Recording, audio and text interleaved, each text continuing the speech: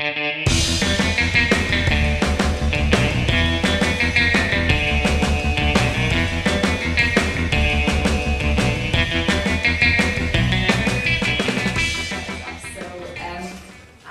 writing this paper for a volume on cumulative prospect theory, which is mainly with economists. So what I wanted to do is say something that is hopefully philosophically interesting, but also will be something that is going to be interesting and helpful to the economists. So this is a paper engaging with what I think is quite a popular approach to welfare analysis amongst fans of cumulative prospect theory. And it's going to be a kind of critical analysis of this. You were all sent a draft of the paper, so while I have a draft of the paper, I sort of threw these slides together fairly last minute. So partly for that reason, I really don't mind if I'm interrupted. So if you have any questions along the way, please ask them. Okay, so some background, as most of you will be aware, economics has traditionally been quite opposed to paternalism. So generally the idea that we should respect people's own judgments and choices regarding their own well-being. We should defer to their judgments about what makes them better off, and we shouldn't interfere with their affairs for their own good, at least not without showing a kind of deferential attitude to their own judgments. And the findings of behavioral welfare, of behavioral economics, by which roughly I mean the findings of systematic violations of standard theories of rationality within economics, have to some extent loosened that commitment to anti-paternalism, but only in what is regarded as a kind of less problematic sense. So when we observe irrationality, economists working within behavioral welfare economics at least have been more open to the idea that we can be paternalist, but only paternalist in a way that helps people overcome their behavioral biases. And one term that I think captures the idea that economists are driven by here quite well is the term means paternalism. So the idea here is that we're respecting people's judgments about their ends, about their non-instrumental valuations. We're just helping them take better means to their own ends. So we're respecting people's ends, we're just being paternalistic about the means towards those ends. And so we find people, I think the best example here is libertarian paternalism, Sunstein and Thaler saying where we are respecting people's own values, we're just helping them pursue them better. And this is taken to be less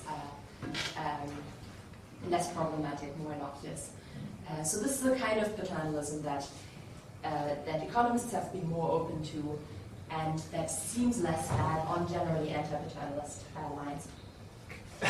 Sorry, can I ask a question? So you mentioned libertarian paternalism. So you do you take the category of means paternalism to coincide with the category of libertarian paternalism, or do you treat it to be broader, or how do you see the two as related? Or maybe you come to that. Yeah, I mean, we can come to data. I think they don't, neither contains the other, because you could be libertarian paternalist in the sense that you're not restricting somebody's liberty, but the justification for the policy is actually not means paternalist, but paternalist. I mainly quoted Sunstein and Thaler here because they say they are not only libertarian paternalists in the sense that they're not interfering in the same way as traditional paternalists have, but also in that the justification is the agent's good as judged by herself rather than the agent's good as judged by me. You could be means paternalist and interfere in a more drastic way. You could be kind of forcing agents to take the best means to their ends. So what means paternalism, the means picks out is the motivation, and it doesn't necessarily imply anything about the kind of intervention yet. So here's a common criticism of means paternalist behavioral policy proposals that has come up quite frequently in recent years, and that's the idea that the violations of the standard theory of rationality we observe usually come in the form of inconsistencies in choice behavior. And the problem is that usually the inconsistency in choice behavior can be resolved in various different ways, and you have to pick one of them when we want to make somebody conform with the standard theory of rationality. And then usually just by looking at the behavioral inconsistency, we can't tell which respects the agent's ends more. So to take just one of the paradigmatic examples that people always talk about, say there's a behavioral inconsistency in that depending on where the different items are placed in a shop, you might on one day pick an unhealthy snack, so some chocolate here, or on another day you might pick an apple, and some irrelevant factor in the environment caused this inconsistency. Now there are two ways of resolving this: either always take the apple or always take the chocolate. Which one should you take? Well, without asking the agent, and you just don't know which one is truly the agent's preference. Or you might even go so far as to say there is no fact of the matter as to what the agent's true underlying preference is. So this is a point that Bob Sutton has made quite forcibly in recent years. So this is the worry. We can't, just after having observed the inconsistency, we can't say what the agent's ends are, and so we can't be means paternalist. If we really want to be only means paternalist, then we shouldn't interfere. If we are interfering, then it's probably because because we think that the apple is better for the agent than the chocolate, or because we could just kind of assume that that's what anybody would want, but that's showing the kind of non-deferential attitude to the agent's judgments that the anti-paternalist is sort of generally opposed to. So this is a worry in general about means paternalist policies in behavioral welfare economics. What I want to look at is an approach, specifically in the context of risk, that initially seems to do better than this, because it gives us a means of, it looks like identifying what the agent's ends are and then helping them better pursue them.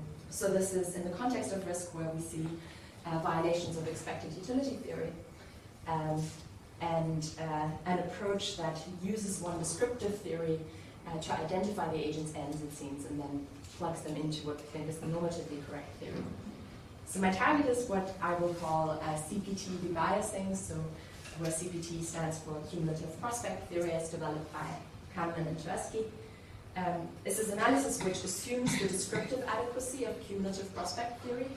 So this is the theory that sort of roughly, accurately describes the behavior of agents, and accepts the normative adequacy of expected utility theory. So agents ought to be expected utility maximizers, but as a matter of fact, their preferences abide by cumulative prospect theory only. So cumulative prospect theory is, contains expected utility theory.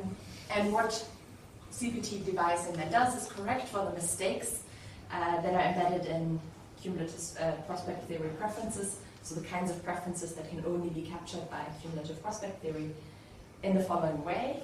So when we construct a cumulative prospect theory model of an agent's preferences, then that model features a utility function. So when an agent, by saying that CPT is descriptively adequate for an agent, we're basically saying we can identify a robust CPT model, and that CPT model will feature a utility function. And then we take that utility function and we plug that into an expected utility model of the agent. So we say the agent should maximize the expectation of that utility, and we use that to make prescriptions for the agent's behavior. And this was first and most prominently proposed by Blythe et al., but it has been quite popular amongst a variety of people working within cumulative prospect theory since. And insofar as such analysis aims to justify policies for which no explicit consent is sought from the people who are affected, we might be able to defend it as merely means paternalist. Why is that? Well, it now looks like we've got this utility function, and that seems to provide us with a measure of the agent's ends. And we also have expected utility theory, which we've said is the normatively correct theory, so that gives us the correct ways for the agent to pursue her ends. And so we're not subject to the kind of criticism that I just gave before. So two quick ways one might sort of dismiss this is first by insisting that CPT is not, in fact, descriptively adequate. I'm told that, in fact, the empirical evidence here is more thin than is often thought. Harrison and Sportart say that RDU, for instance, so that's rank-dependent utility theory, actually has a better fit with the data. This might be one way of rejecting this approach. The other way of rejecting the approach would be to say that expected utility theory isn't actually the normatively correct theory. So, for instance, Lara Bushra has argued that prominently in the philosophical literature recently. So these would be two quick ways of rejecting this approach, but I'm going to grant the descriptive adequacy of CPT and the normative adequacy of expected utility theory here. And actually one thing to say is everything I'm going to say would also apply for a parallel approach that assumes rank-dependent utility theory rather than cumulative prospect theory. So what I'm going to argue is that even if CPT is descriptively adequate and even if EUT is normatively adequate, debiasing welfare analysis or CPT debiasing is paternalist in a more problematic way than the seemingly innocuous near means paternalism. Okay, so I should say a few things about what paternalism is, and they're going to be fairly hand-wavy because, of course, this is a huge debate, but I think I should say a few things about it because within the context of economics, people have had a more kind of inclusive definition of what paternalism is than in the standard philosophical debate. So in the most general terms, paternalism is usually defined by specifying first an interference condition, so policies and actions are only paternalist if they in some way affect an agent, they interfere with their actions or affairs in some way. If an agent has explicitly consented to a measure, then it's not paternalist. And then there's the benevolence condition, which says that policies or actions are only paternalist if they're motivated or justified by the agent's own good or interest. There has to be this that kind of motivation or justification to the policy. Now, within the standard philosophical debate, people have sometimes specified the interference condition as you really have to sort of limit somebody's freedom of choice, for instance. But I think people have been a bit more liberal with the interference condition within economics, where sometimes a mere sort of effect on somebody's well-being could potentially be paternalist, sometimes even when it is liberty-enhancing, if what the policymaker is doing is showing a kind of non-deferential attitude to the agent's own judgment in some sphere where the agent's judgment should be paramount. So when it concerns an agent's well-being and not anybody else, for instance. So people talk about paternalism sometimes when talking about state welfare benefits, for instance, and the debate between should benefits be handed out in kind or in monetary terms. Often labeled paternalist to say that they should be handed out in kind. Because we're showing a non-deferential attitude to the agent's own consumption decisions. So this is the case where actually it's the policy is liberty enhancing. Either way, the agents are better off and have more goods at their disposal, but the policymaker who is handing out in-kind benefits is showing a non-deferential attitude to what the agents want. They're giving them the kinds of goods that they think that the state thinks is good for them. Just on this welfare point, a lot of welfare recipients actually say they want benefits to be handed out in kind because they know they have these self-control problems over managing their finances, which means it would not satisfy the condition for paternalism that that the patient doesn't consent, the person doesn't consent to it. Yes, yeah. So it's so this was just to illustrate that the important thing is the kind of being non-deferential to what the agents themselves want. So in-kind benefits under those conditions where they're being consented to or through some democratic process, the stakeholders themselves want them to be handed out this way, then it's no longer paternalist. But if it's just motivated by everybody else thinks that for benefit recipients this is the best, then that could count as paternalist. It violates what economists, I think, call consumer sovereignty. So the term paternalism is used in this sort of wider way within economics, where the interference condition could potentially be quite weak. The important point is we're kind of overriding the agent's own choices and judgments in a sphere where we think they should have the last say. The argument about in kind and in cash also requires, I think, the assumption that if you receive something in kind, you can't sell it at the going market price. I used to sell my free school milk when I was at school. I don't like the milk. Did you get the market price for it? Well, I didn't really know what the market price was.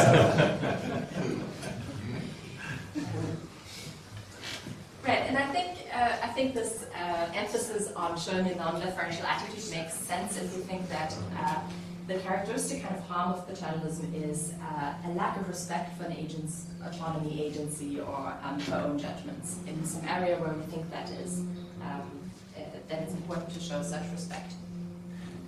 Now, whether a specific act of paternalism is nevertheless all things considered justifiable is going to depend on two things.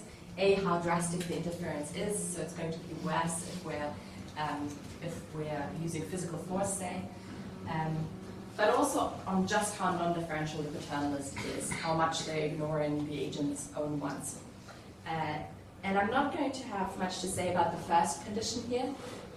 It should be understood that when we're making any judgment about any specific case, it's going to be important what the interference looks like.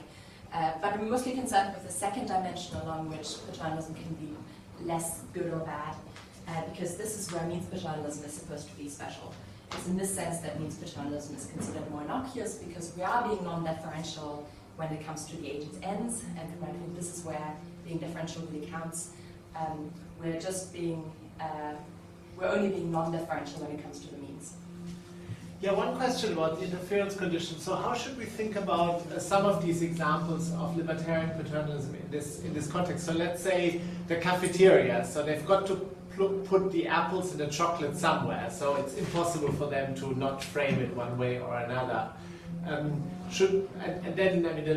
Let's say the Sunstein-Thaler would say, we should put the chocolate in one place rather than the other in order to nudge people in a particular way. But should we think of this as an instance of interference, given that the cafeteria has to make some choice of putting it somewhere? It's not as if there is a sort of default placement of these where the policy maker then interferes with it.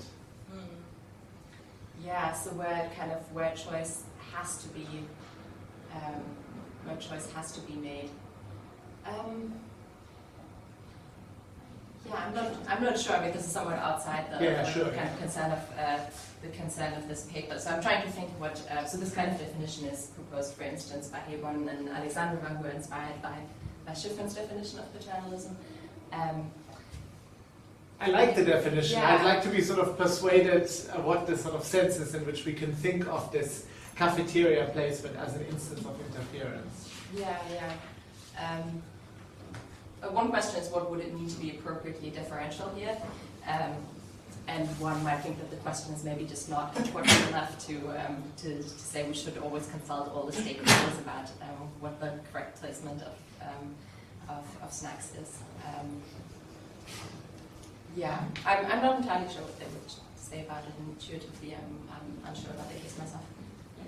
I'm not sure this would work in every instance, but could you argue that the default position should be market-driven, i.e. customer responsive, i.e. you place the chocolate and the apples wherever you generate the greatest marginal dollar? Yeah, and anything other than that is clearly designed to be influencing behaviour for another non-monetary purpose.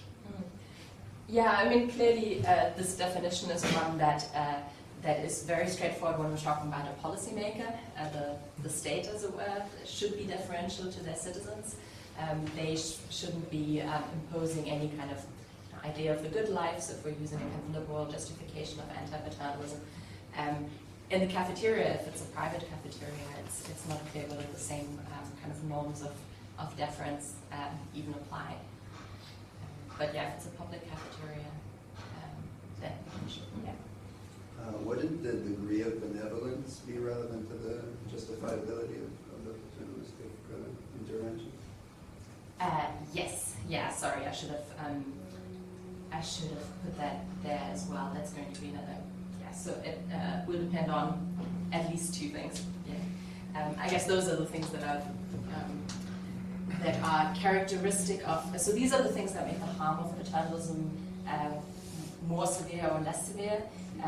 How much good we're actually doing is kind of on the pro side that might make us, in the end, all things considered, say that paternalism was okay. So exactly following from that, can I ask you about how drastic the interference is? Because you can imagine interference with acts, and that's somehow getting somebody to choose something which is in some intuitive sense very, very different from what they would have done otherwise. But if their preferences are based on outcomes and only on outcomes, it could still be that the two acts, although they look very different, lead to outcomes which are very, very close, or even possibly the same. Yeah. So, actually, I'll come precisely to this kind of point in a moment, and that has to do with the main concern of the paper. So just to kind of say more clearly again what really means paternalism is, and I've said most of those things, it respects the agent's subjective ends. It only overrides the agent's judgments about or choices of appropriate means to those ends. So I should actually start talking about cumulative prospect theory a little bit. So we've been here. Okay, so this is what means paternalism is, and we might think that it's apt in cases where agents are choosing badly in light of their own ends. So, for instance, because of false beliefs, or the complexity of the decision problem, or because of weakness of will, it might seem we can help them pursue their own ends better using means paternalist means.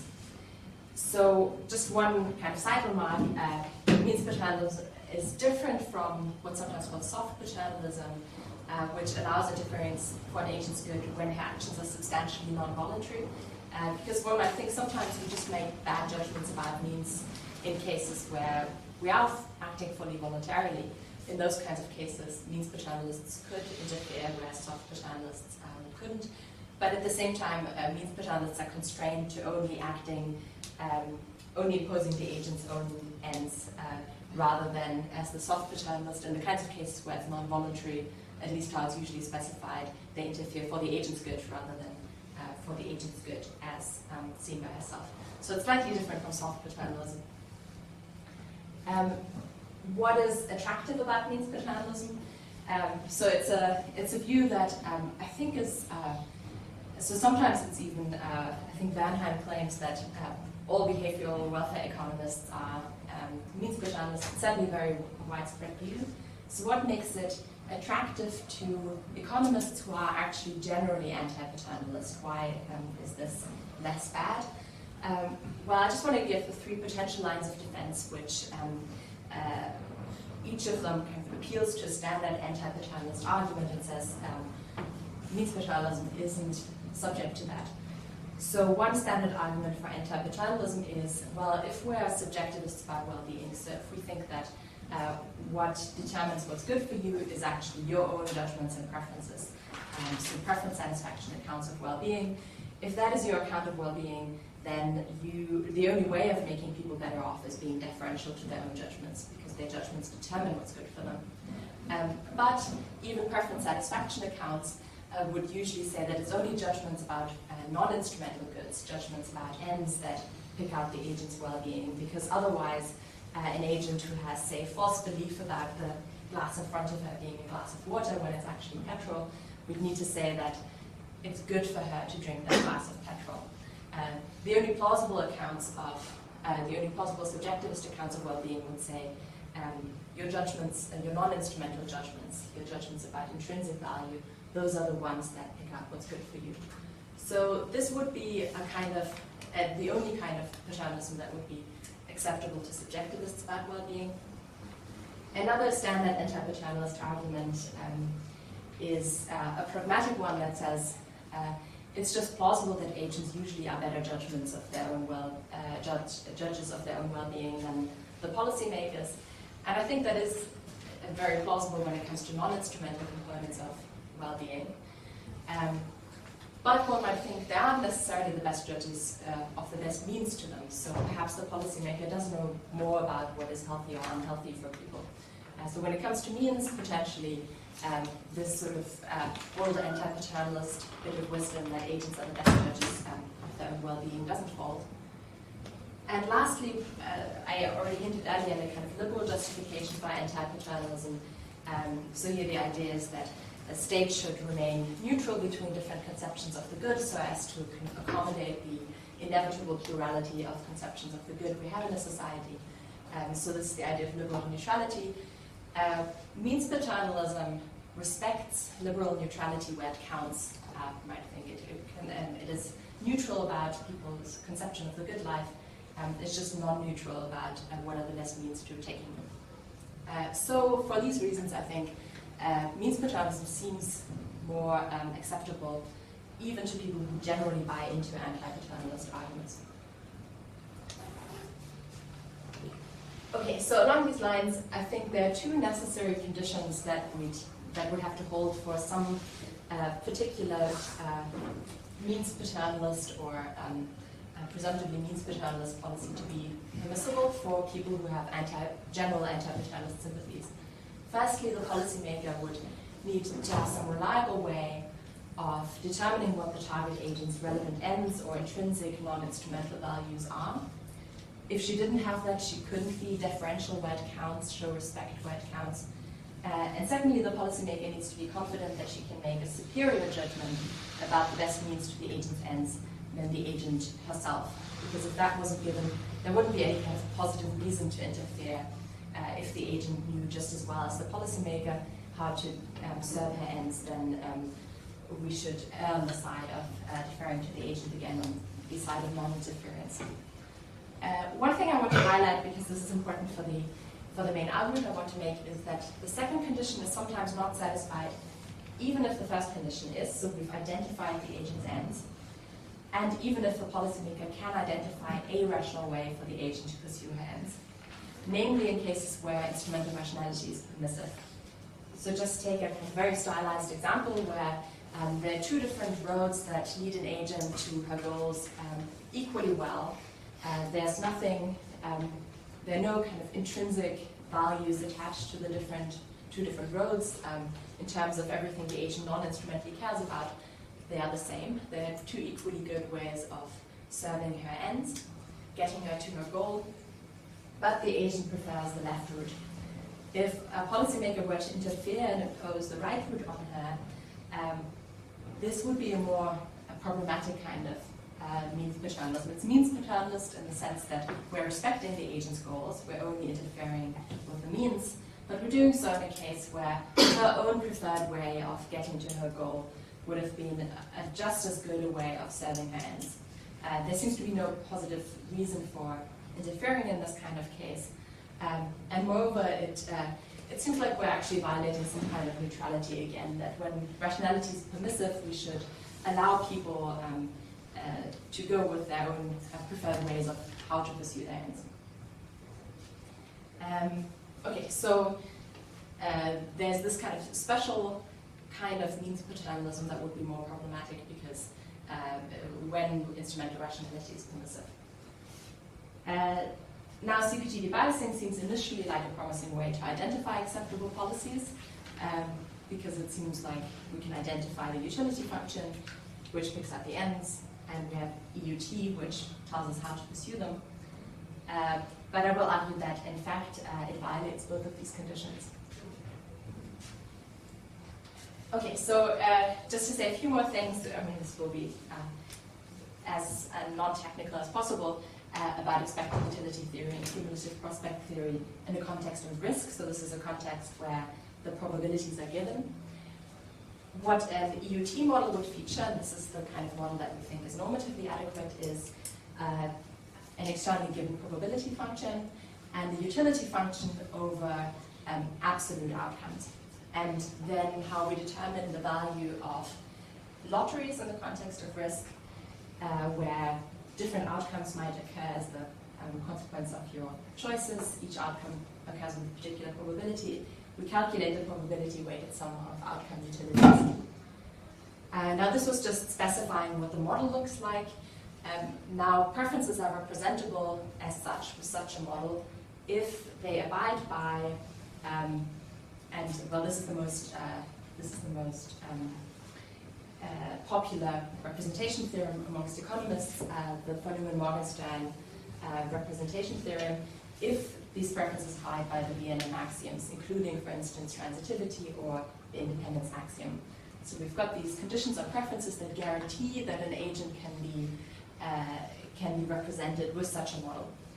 In practice, what we do is we find an EUT model that best fits the kinds of preferences that we observe in people's choices.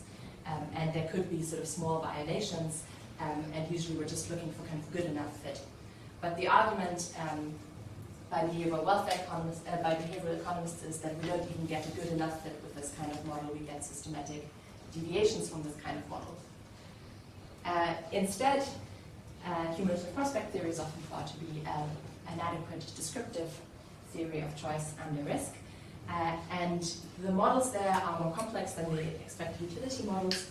We've got, again, the externally given probability function, but then we've also got weights on this probability function, sometimes referred to as decision weights. There's a basic utility function defined over outcomes that are defined against a reference point. So we identify status quo, and then we describe, say, monetary outcomes as gains or losses in relation to this reference point. We've got a basic utility function over outcomes described in this way. Then we also have a composite utility function where the losses are weighted by this parameter lambda, which is usually called the loss aversion parameter. So losses are now given a stronger weight. So this is our composite utility function. And the total value of lotteries is determined by combining weighted probabilities with composite utilities. It's not a weighted sum as an expected utility theory. It's a bit more complicated. You take the best outcome and weighted by the weighted probability of getting at least that outcome. And you take the second best outcome and you weight it by the weighted probability of receiving at least that outcome minus the weighted probability of receiving the best.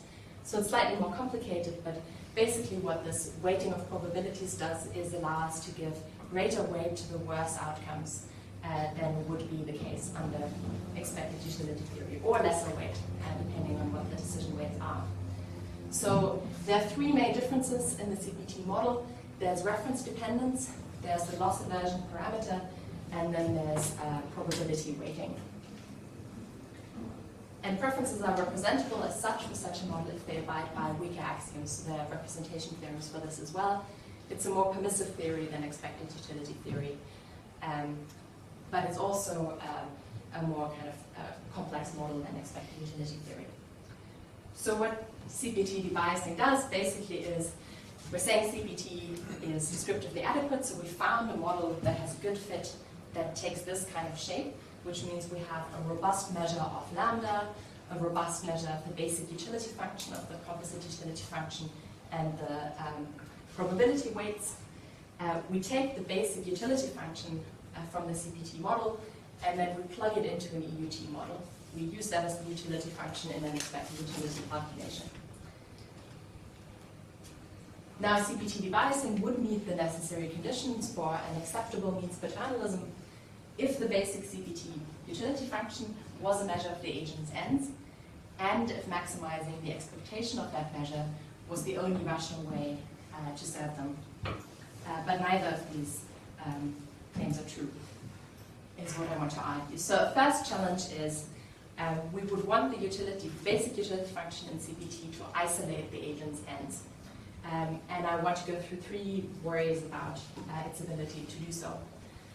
The first one is that, at least at first sight, agents sometimes have ends that look irreducible to valuations of outcomes, or that are not most naturally thought of as features of an outcome.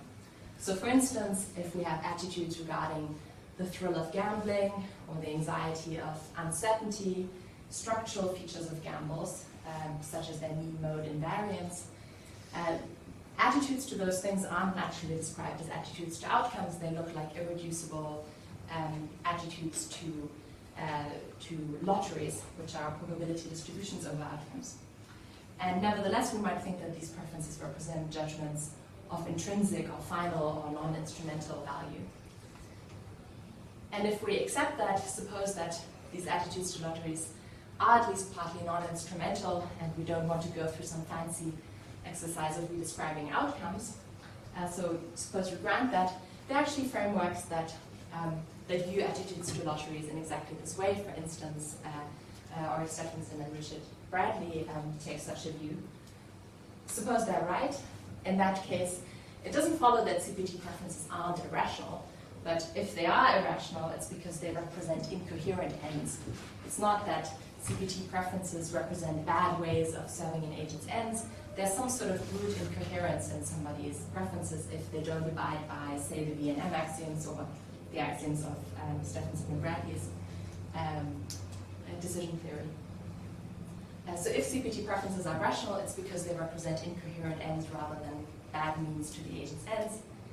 And, oh, whoops, I think this is missing a slide. In that case, means paternalism is just out of the question, or when we're doing CPT debiasing, it wouldn't be means paternalism. We're again in a situation where, well, there's an incoherence, there are different ways of resolving that incoherence. It's not clear which of them is the agent's own preferred way. CPT debiasing wouldn't be means paternalist anymore. Alternatively, we could say that it's just a kind of modeling norm that outcomes should be described so as to capture all the non-instrumental valuations. This is just what outcomes are. They're descriptions of everything the agent non-instrumentally cares about. And there's some evidence that economists see this as a modeling norm. So the reaction to various behavioral anomalies is often, well, we should just redescribe outcomes. And we see that in the case of gambling as well. If people enjoy gambling, we should put that in the description of outcomes. But if we take that route, we must be open to potentially quite complicated outcome descriptions. So when agents care about kind of structural features of gambles, what we have to do is what's sometimes called global individuation. We have to put the description of the lottery that an outcome was part of into the description of the outcome. So potentially a description of the outcome could be quite complicated. And in practice, it's going to be really hard to get this right. Well, in practice, usually what's done is that outcomes are described in monetary terms. When people construct CPT models, that's actually almost exclusively what's done in kind of monetary, in context where money is the main thing we're worried about. There are also CPT models when it comes to health outcomes. In practice, it's going to be really hard to get this precisely right. And actually, this leads on to a second worry, which is just the mere contestability of the normative interpretation of cumulative prospect theory. Now, this is something that's actually discussed by economists themselves quite a bit. One question that brings out the problem is which parts of the loss aversion and probability weighting that we observe in agents are due to agents genuinely non-instrumentally caring about losses, or genuinely non-instrumentally caring about risk structure, and which of them are just irrelevant ways in which agents are being biased by their choice environments. So now we need to know whether when agents are loss averse, whether they have some kind of intrinsic reason to be loss averse or not. And this is the worry that even the proponents of this kind of approach share. So I will just read out this quote. They write, loss aversion designates in this paper a deviation from expected utility, depending on psychological perceptions of reference points sensitive to strategically irrelevant reframings and decisions. It is this loss aversion that generates discrepancies between probability and set equivalent measurements. If there are intrinsic reasons why losses with respect to status quo are more serious than corresponding gains, then we consider this effect a part of the genuine von Neumann-Morgenstern utility function. It belongs to the expected utility model and does not depend on irrelevant reframings. Our correction proposal concerns only the former loss aversion.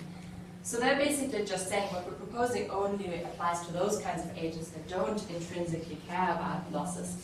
But in practice, how are we supposed to know which kind of agent we're dealing with It seems the only way we can know that is if we know quite a bit about the agent's psychology. And we can make the same kind of point when it comes to probability weighting.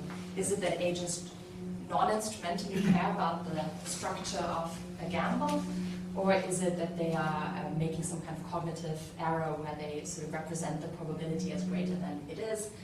Well, the only way of telling would be to ask them, because it's something that we can't, that it's a harder question than merely finding a model that's empirically adequate. We could have two agents who are both very well modeled by the exactly same CPT model, and for one of them, the basic utility function is completely accurate as a description of their ends, but for the other agent, the same model fits, but actually the loss aversion parameter also captures something real about their intrinsic valuations. For the normative interpretation, this is going to be crucial. It matters for the means paternalist, which it is, but we can't empirically tell them apart just by their preferences. We have to ask them what they non-intrinsically value. This is just a clarificatory question, if you don't mind going back one slide to the quote. Oh. Yeah. They do seem to be alert to the problem that you mentioned here by referring to a method of distinguishing, it seems to me, the two types of loss aversion, right? By talking about reframings. So I assume that what they have going on in the background is a test where the very same quote unquote gambles are presented in different frames. And imagining your two people there, for the person for whom they would judge it to be irrational loss aversion would respond differently to those gambles, the supposedly same gambles differently framed, than the second person for whom the properties of the gamble are intrinsically significant, but allegedly the frame is not. Yes, I must admit I can't remember exactly what they are referring to there. I'd have to look that up again. But when I read it, I didn't think that they had solved, that they had some kind of test. They were just saying our model only applies to this kind of agent. Yeah, thanks. I need to go back to that. Yeah. So I was wondering, even when we ask individuals about, are they, is this really what they care about, or are they just doing that because? I mean, do we get sensible answers? I mean, in a way, the criticism might be even worse, right? I mean, even if we could, know quite a bit about people's psychology, we might not be able to figure that out. Yes, yeah, partly because this distinction between instrumental and non-instrumental valuations is one that is actually kind of hard to make sense of sometimes, and hard to sort of make precise. It's a term we use, but if you ask an agent, well, do you intrinsically, non-instrumentally care about this, or just? I would give you a blank stare. Yeah, exactly. So it might be even worse than that. Yeah, so there might be no kind of fact of the matter even, or it's a very hard question. And I think that response is kind of inadequate if we think that we're working in a generally anti-paternalist kind of framework, because the kind of essential contestability of these kinds of questions alone should stop the means paternalist, it seems, because one of the core motivations behind general anti-paternalism is that usually agents know better what's good for them, or the state usually doesn't have any kind of special insight into what is good for agents. Now, we might be able to tell with the CPT model that somewhere, somehow, an agent is irrational, and maybe the policymaker has an advantage there, but at least the agent herself knows what her ends are, or actually maybe not even that.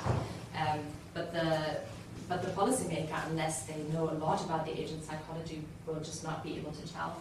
And the kind of uncertainty and contestability of this normative interpretation, I think, alone should make the general anti-paternalist just very hesitant to interfere, and motivated by a CPT debiased kind of model. So that was the second worry. The third one, and this will have to do with the the second main challenge as well, is expressing doubts about CPT utilities as a cardinal measure of non-instrumental value. So when we take the utility function and plug it into expected utility theory, the motivation would be that the utility would be seen as a cardinal kind of measure, or at least this is what people say they're doing off the agent's ends. But there are actually doubts about that being the case. So I want to show this by first talking about expected utility theory, because in expected utility theory, utilities don't necessarily need to be a cardinal measure of an agent's ends, and then my claim is there's no special reason to think that they would be under CPT.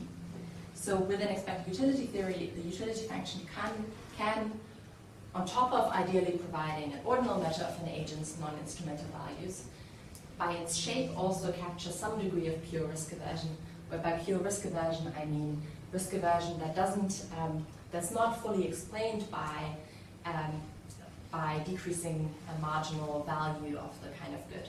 It's not explained by the fact that the more you already have of a good, the less you value it.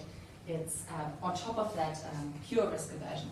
So for instance, an agent who values some good linearly, so every unit of the good is just as good as the last unit, could be risk averse and still abide by all of the VNM EUT axioms. So could abide by semi-independence axiom and all the other axioms of EUT if her utility function is concave, or the way that she would be represented is with a concave utility function. Now this could be the case even if her subjective intrinsic value function, say, isn't. So this is what I mean by her valuing some good linearly. So then, in those kinds of cases, the utility function, the shape of the utility function is explained by pure risk aversion rather than by decreasing marginal kind of value of the good that we're talking about. So some of you were here last year. There have been a discussion about the VNM representation of utilities, and I used this example of the Cookie Monster. Suppose the Cookie Monster values each cookie exactly as much as the last. It's the only thing that the Cookie Monster cares about. The Cookie Monster could still be risk averse and be an expected utility maximizer. You just have a concave utility function. So the shape of the utility function to some extent can capture some pure degree of risk aversion. And now the point is just that if this is the case in expected utility theory, there's just no special reason to think that the utility function within CPT shouldn't also to some extent, that the shape of the utility function in CPT shouldn't also to some extent be influenced by pure risk aversion. Nothing would guarantee that the same couldn't be true in CPT. In the end, it's an empirical question whether the utility function we get in CPT has a better claim than the utility function in expected utility theory for being a cardinal measure of an agent's ends. If I understand correctly, in EUT models, we do get a systematic deviation between riskless measures of strength of preference and the utility function in EUT, which sort of suggests that the utility function in EUT is not a cardinal measure of an agent's ends, and there is some degree of pure risk aversion. So we get systematic deviations between these kinds of two kinds of measures in EUT. There is some evidence that the CPT utility function doesn't get such deviations, or at least not as strong. So we get a closer match between what an agent's subjectively evaluated degrees of preference are for a particular good in a riskless context, and the utility function we measure within CPT. But it's only a couple of studies, and they're quite limited in the kinds of lotteries they're looking at. So again, we're sort of in the terrain of contestability, and nothing but the model guarantees that we should have, that it should identify a cardinal measure of the agent's ends. I think you were first. Oh yeah, sorry. So I don't know if this is important, but so in the case where someone who has diminishing marginal utility in the good, and also the case where somebody is like purely risk averse, and you said they'd be able to both be captured by a concave utility function. presumably you'd be able to empirically distinguish them if you gave them like examples of preferences under certainty, right? Because then they'll be able to measure with a linear rather than a concave Yeah. one, right? Yeah, exactly. So that's what the kind of study that I'm mentioning here is doing. So there are other studies that show there's a systematic discrepancy between the utility function in EUT and these kinds of riskless measures of strength of preference. They come apart with EUT models, and there's like some evidence that they don't come apart in the same way for CPT, but I think the empirical evidence is quite weak still. So I think this might be a version of the worry, but framed just slightly differently. So one could say that the utility function that we get out of any such representation, whether it is the CPT representation of an agent or an EUT representation, that utility function is really an ingredient in a larger representation. And I mean, one point that one could make is that this particular function doesn't really have a particularly well-defined meaning independently of the specific representation in which it occurs. So on this picture, one needs to look at these representation theorems in a kind of holistic way. And if we use a CPT representation theorem and say, well, here's the utility function, we are sort of detaching the meaning from it. If we take it out of the CPT utility function and then treat it as if it could equally well serve as an EUT utility function, or likewise, if we do an EUT representation and then take out the utility function and interpret it as something else, we are making a mistake. And so this would be, I suppose, a version of this worry. Maybe the idea that you use a representation like this and take out one ingredient of the representation, in a sense, one parameter of it, named utility function, and interpreting that as independently representing the ends, that seems to be sort of methodologically problematic. Yeah. I mean, in defense of CPT, I think at least there's the hope of it being less of a sort of doing better than expected utility theory in sort of disentangling the different ingredients of risk preferences, because in expected utility theory, the utility function sort of captures both intrinsic valuations and risk attitudes. We might sort of want to pull them apart, and maybe CPT can do that, but it's to some extent an empirical question whether the utility function in the end achieves that. But yes, so it's another kind of instance of the contestability of the normative interpretation, and it's just not clear whether the normative interpretation, this is a cardinal measure of the agent's ends, is one that's justified. Okay, I'll try and go through the second. So this is just a challenge, a summary of the first challenge, which came in the form of 3 worries. First is some non-instrumental values agents might have aren't naturally captured as attitudes to outcomes. Even if they can be, getting the description of outcomes right to parse out the agent's non-instrumental values is hard, and results are going to be contestable. And even if we get this right, the resulting utility measure may still not be a cardinal measure of the agent's ends. And so CPT debiasing is unlikely to meet the first condition I gave earlier for acceptable means paternalism. The policymaker would need to have some reliable way of determining what the target agent's relevant ends or intrinsic non-instrumental values are, and they don't seem to have this. The second challenge again picks up this idea of permissiveness of instrumental rationality. So for the second challenge, I want to grant that the CPT utility function were identified as a cardinal measure of the agent's ends. So we've somehow overcome all of the worries from the first challenge. So we've got this utility function that's a cardinal measure of the agent's ends.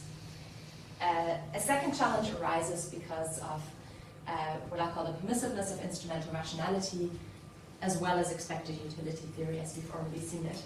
So what I mean by permissiveness of instrumental rationality is the claim that keeping fixed all of an agent's evaluative attitudes to outcomes, instrumental rationality doesn't prescribe a unique preference relation over lotteries that the agent should adopt in pursuit of good outcomes. So take again the Cookie Monster example. We've said the Cookie Monster desires only cookies. should he forego a certain 45 cookies in exchange for the chance to win 100 in a fair coin toss? Intuitively, if only the cookie monster's attitudes to the cookie items pick out his ends, instrumental rationality doesn't prescribe an answer. It seems unclear what he should answer, and in fact it seems different cookie monsters could answer differently, keeping the agent's ends fixed. There's some leeway, which is compatible with saying that extreme attitudes are irrational, that it would be irrational to forego a certain 99 cookies for the 50% chance of getting 100, or that it would be irrational to be extremely risk averse.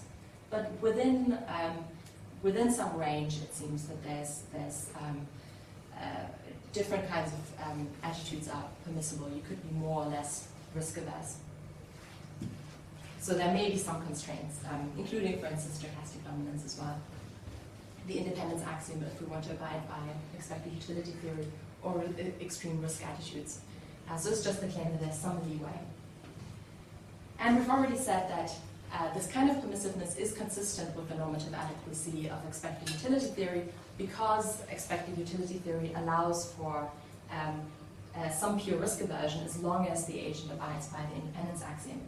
So suppose Cookie Monster has a cousin called Cookie Aficionado, feels exactly the same way about cookies as the Cookie Monster, and the Cookie Monster is indifferent between 50 cookies for certain and a 50% chance of 100, and Cookie Aficionado is indifferent between 40 cookies for certain and a 50% chance of 100.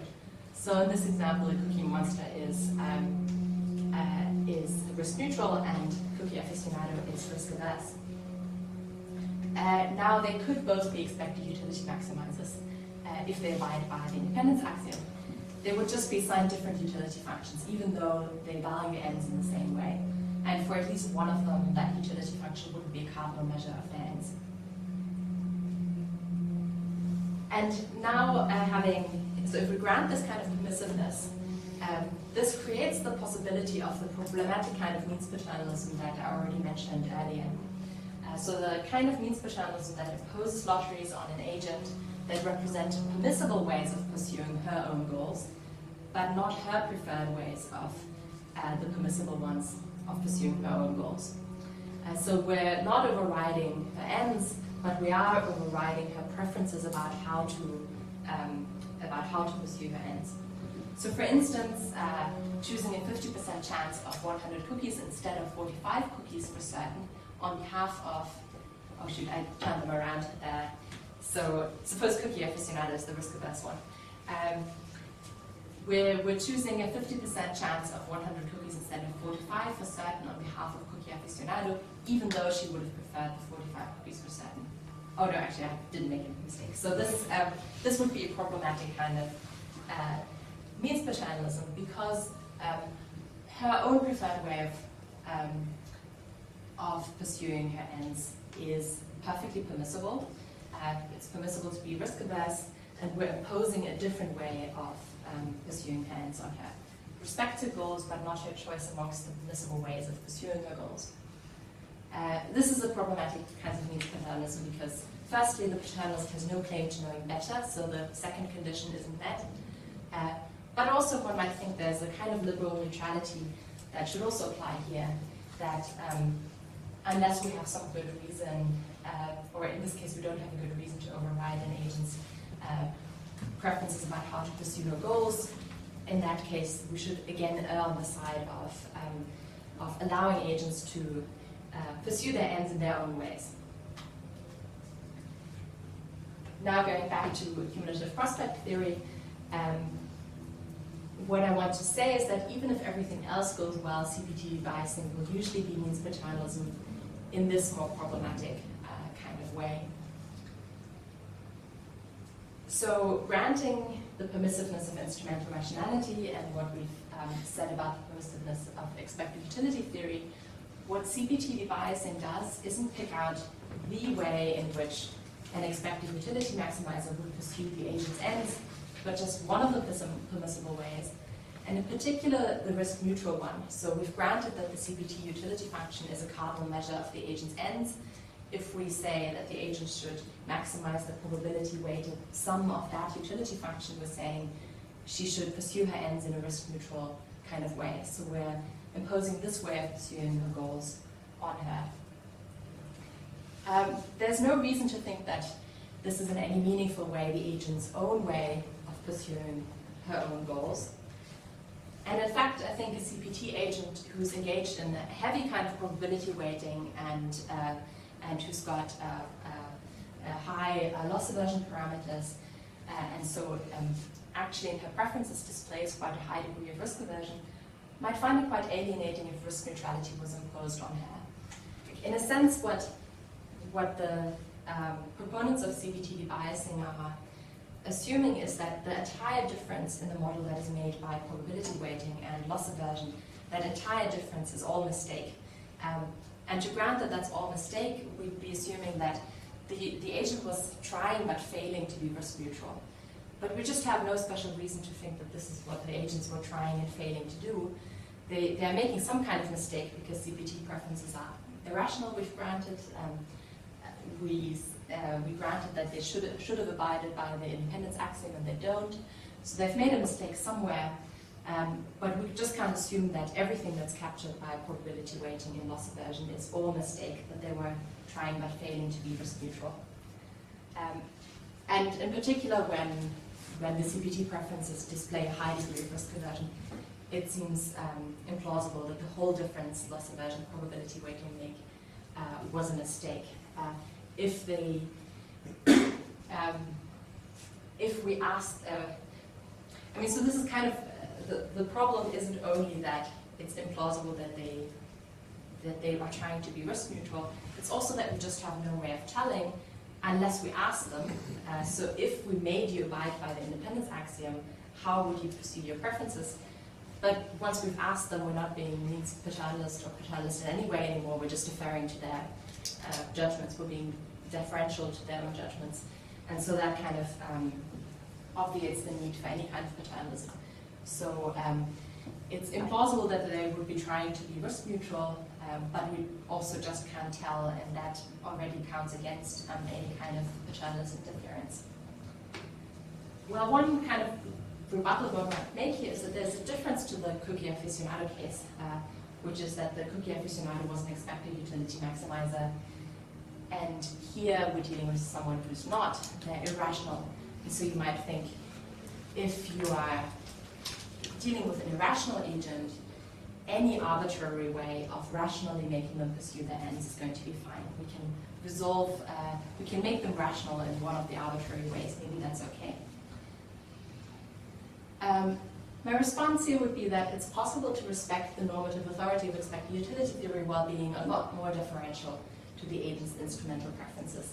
So what we're doing with CPT debiasing, we're sort of throwing out all of the information we have about the agent's preferences over lotteries, all of the information we have about how they want to pursue their ends. But actually we can be a lot more deferential to what we know about their preferences about how to pursue their ends. Firstly, a lot of the time when we're contemplating interfering into single choices. But note that none of the CPT agent's preferences violate expected utility theory individually. They only do so in combination.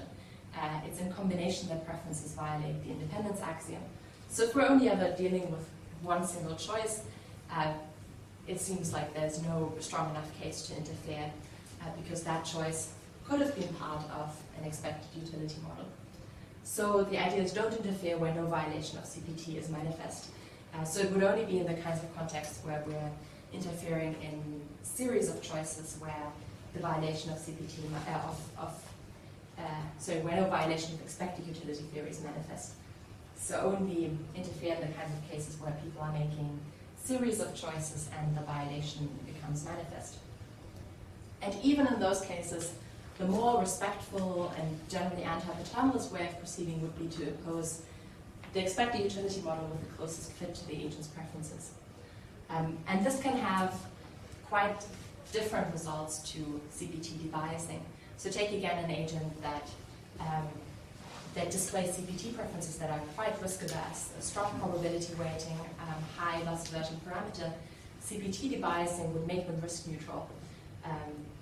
but the closest expected utility model to the agent would likely feature a strongly concave utility function and so be more risk averse. So this is a different procedure, and it's arguably more respectful to the agents, to what we know about the agent's preferences about how to pursue her own goals. We're only making the minimal deviations that we have to make in order to make them abide by expected utility theory, which we think is the normatively correct theory. So what I've argued is that even if expected utility theory is normatively adequate and CPT is descriptively adequate, CPT debiasing isn't a defensible kind of means paternalism because, firstly, the CPT utility function is at best too contestable a measure of an agent's ends, and secondly, because against the background of the permissiveness of its radical rationality and expected utility theory under risk that I've argued for, CPT debiasing is by anti-paternalist standards not deferential enough to the agent's preferences regarding how to pursue their ends. There are different ways of being more deferential towards the agent's preferences about how to pursue their ends. And that's it, thank you.